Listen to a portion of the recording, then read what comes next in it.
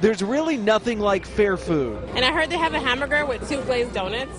In between is the bun, so I want to go try that as well. So you're on a mission. I am.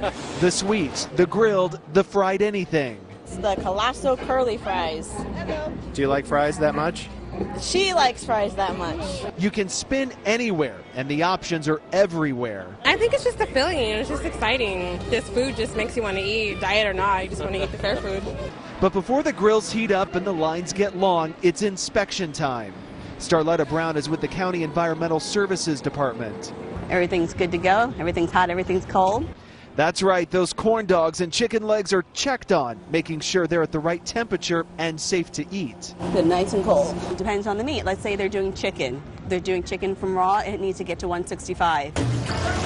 She makes sure the vendors have running water, hot and cold, and she even looks at the gloves they use. She made one vendor today switch them out with a different type. And that's one thing that the county does not allow for is latex. They can use vinyl, some other type of material for their gloves, just not latex. Latex is an allergen, so that's why I had them change gloves and get new ones. So this is the dreaded close sign. This is what vendors don't want hanging in their window, but the county says it's actually pretty rare they have to shut one of these places down. They try pretty hard to make sure that these folks are in compliance, so this doesn't happen. That's something that really I try to work with the operator to get them into compliance.